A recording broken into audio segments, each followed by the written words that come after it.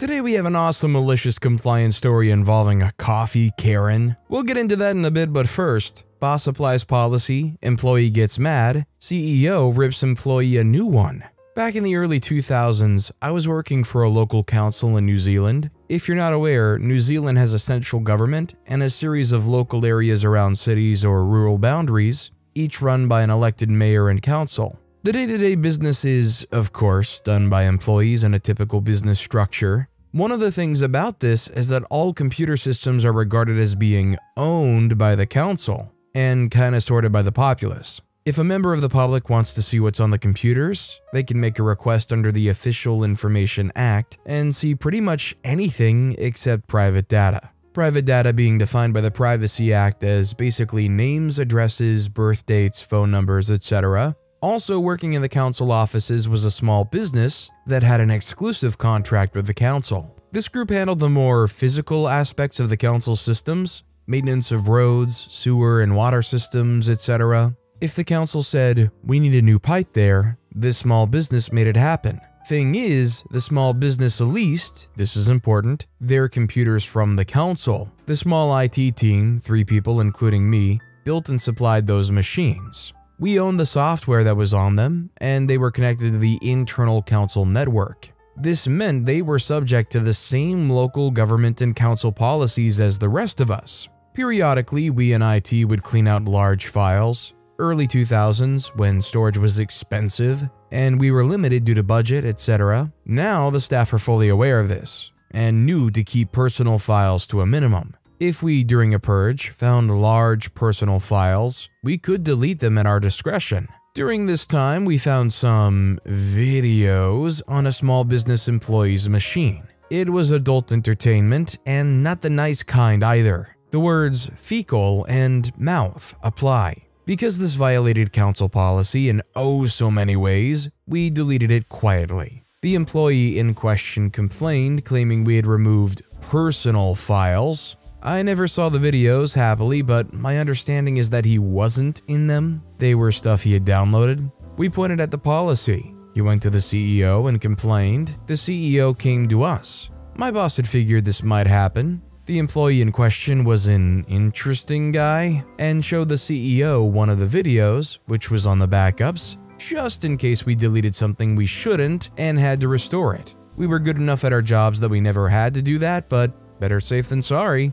I wasn't there when it happened, but by all accounts, the CEO hauled the employee and the employee's boss of the small business, to an out-of-hearing location and ripped them a new one. The only reason the employee wasn't fired was because he technically worked for the small business and not the council. FYI, we would regularly block adult entertainment sites, but being the early 2000s, new ones popped up all the time. Unless an employee tried to access them, we probably didn't know they existed. It's not that we were prudes, it's just that most staff weren't stupid enough to browse that stuff at work. Anybody that views that stuff at work, regardless of whether it's for a governmental agency or a small business, probably deserve to lose their jobs regardless, don't they? Also, hi, I'm Steven, and if you enjoy awesome stories of malicious compliance, why not hit those like and subscribe buttons down below? That said, our next story is The Accidental Malicious Compliance Against World Expert.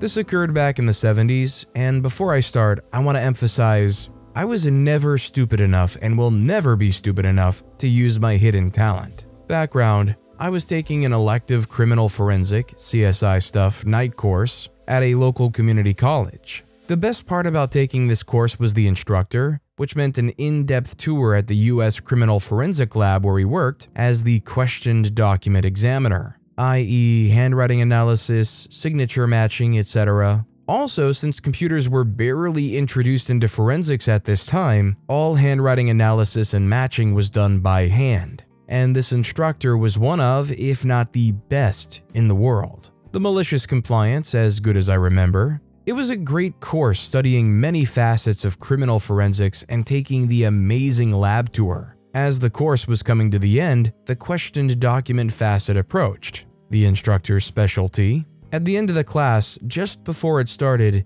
the instructor wrote a paragraph on the board, and we each had 2 sheets of blank lined paper. He told us to write the paragraph, only the paragraph, any way we want on one sheet and then again on the other sheet, trying to disguise our handwriting. You are committing forgery. The instructor left and we all started writing. When done, one student, not me, collected all the sheets, mixed them up, and took them to the instructor. We all looked forward to the next class where the instructor would present matched sheets and then explain to us why our forgery attempts failed and how he would testify in court to prove it. Because I wanted to go home, I made it easy on myself. For my forgery attempt, I wrote the paragraph in print on one sheet and in cursive on the other sheet, even though we were told that is a failed way to disguise handwriting. Now, for a little background on my handwriting, it's bad. I mean, really bad. And I've held pencils and pens wrong since I've learned to write. The easiest way to explain it is I write with a closed fist, right-handed.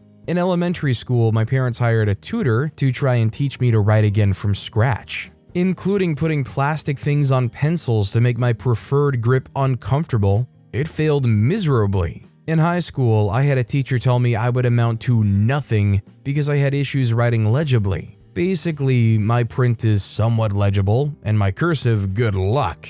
But that should make no difference. Now back to the story. At the beginning of the next class, the normal, happy-go-lucky instructor looked very upset as he walked in. The first words out of his mouth was if anyone played a practical joke on him, he did not appreciate it. The whole class, around 15 students, looked at each other totally confused. The instructor then again tried to get someone to confess, but we all continued to look confused. The instructor calmed down a little and decided to continue with the class as he would normally have done so. From the stack of papers he was handed at the end of the last class, he picked out the top 2 sheets and said, in court speak, how he deduced that the same person wrote both paragraphs. Then a student would admit it was their failed forgery attempt, and the instructor would continue with the next 2 sheets. When there were just 2 sheets left, the instructor lifted them up for all the class to see. Looking straight at me, he said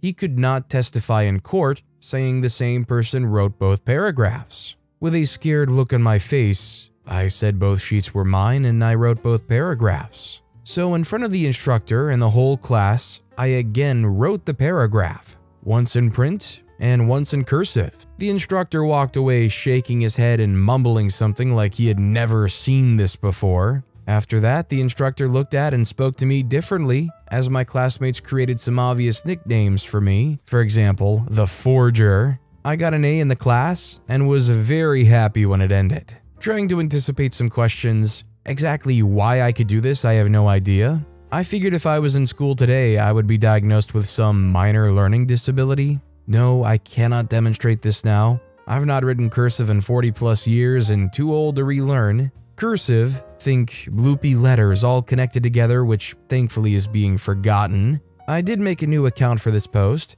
and in the 80s, I found a career that matched my handwriting skills: computers. First of all, as somebody who's always found it a pain to write a lengthy amount of text, I definitely personally appreciate the shift towards keyboards and typing things and actually just being able to print something up, type it up, and either just send a PDF or a Word document or something. Besides like signatures, what's the point of cursive nowadays anyways? Our next story is buy a new one or go home. I used to work at Sonic as a car hop. I usually worked 4 or 5 to close. One day I was cleaning up all the drinks the day shift left around, and I found a can of Monster. I grabbed it and walked around and asked everybody who was working. The manager, Robert, like normal, was talking to his girlfriend on the phone, assuming based off all the inappropriate talk. When I asked if it was his, he looked right at me, shook his head, and turned away without saying anything. After I finished asking everybody else, I dumped it out and threw it away.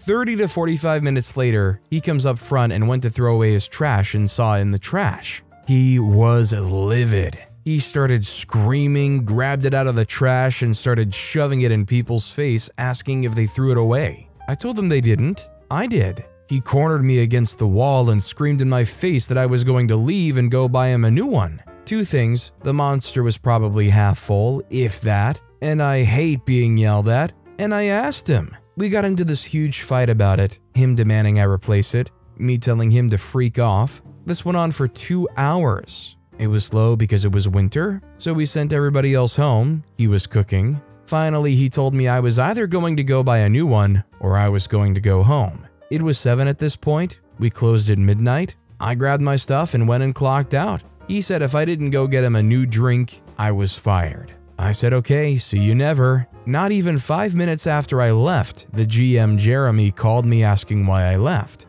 He said the other manager can't fire me as only the GM can and asked me to go back and finish the shift. I told him I couldn't do that with Robert yelling in my face like that, so that I'd go back tomorrow. So Robert was screwed the rest of the night. Nobody else, not even Jeremy, would come in. He had to cook and run orders for 5 hours by himself. Pissed a lot of customers off. And when I went in the next night, he asked why I was back since he fired me, and it was a joy to tell him he couldn't do that. He held a grudge for 3 whole months. I just feel bad working there with somebody who clearly despises you and is just going to give you crap every step of the way. Our next story is, you want me to speedrun the game so you have someone to talk to? Fine. I, 25-year-old female, have a friend, 25, who's been wanting me to play Breath of the Wild for years now. It's not that I'm not interested in playing. Heck, I bought the game ages ago. I've just been more invested in other things. After 5 or so years, I finally cracked down to play it and absolutely love it. My friend is equally excited and can't wait for me to get to their favorite parts. No, literally they can't wait. Almost daily, I'm hounded with DMs asking how I like the game. Did I meet A yet? Have I done B yet? Have I finished C quest? Why is it taking so long for me to finish C quest? I prefer taking things on my own time. With a game of this scale, I want to take my sweet time exploring and finding things as I go. I feel like I'm progressing the plot at a decent pace, 50 hours into a game that other people have spent 300 on, and I'm doing fun side quests. Also, I have other hobbies and I've been playing the game along with the other things going on in my life. I've told them as such, and they're not very happy about it. At first, they were supportive, if not a little pushy for me to play the game. When I would talk about certain plot points and gameplay that I enjoyed, they'd brush off my gushing and say things along the lines of, "Oh, you haven't seen anything yet, you're not ready, keep going." As I juggled between the game's 2 main missions, they pushed me to do one over the other because it's where the good stuff happens. Despite me saying multiple times that I wanted to go at my own pace and do both missions together, they hounded me with more messages about how I wasn't playing right and I need plot. I talked to them about it probably dozens of times, and they explained that they were so pushy because they needed someone else to talk to about the game. No, they wouldn't stop hounding me. I needed to keep going. For them, for our friendship. I'd thank them later. Speedrun.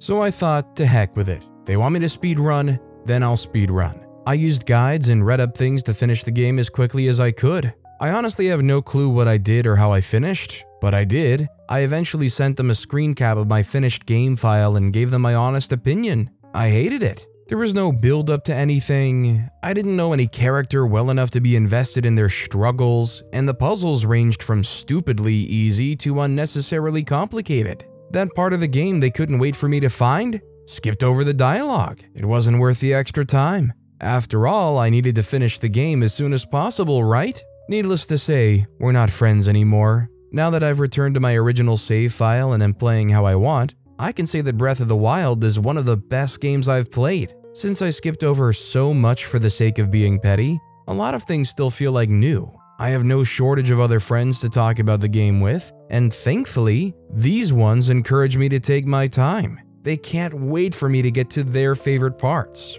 But not literally. They'll wait however long it takes me. I haven't personally played Breath of the Wild, but I can tell just from the things I've seen and heard, it's a beautiful game, and especially the sequel now. I've seen some gameplay trailers of Tears of the Kingdom, and even that looks incredible as well. I don't blame this guy for being excited, they want to talk about it, but don't rush and ruin somebody else's experience. Our next story is Coffee Karen. Dear daughter, 15, works casual at a kids recreation center and only just started behind the kiosk counter. Enter a mum Karen who orders a coffee, $4.40, and wants to pay by card. Dear daughter apologizes and explains minimum card payment is $5 and she can either pay by cash or can buy something extra to take it up to $5. Karen gets angry and demanding, saying this has never happened before, and insists she's paid by card 100 times before. Eventually, Karen demands to see the manager.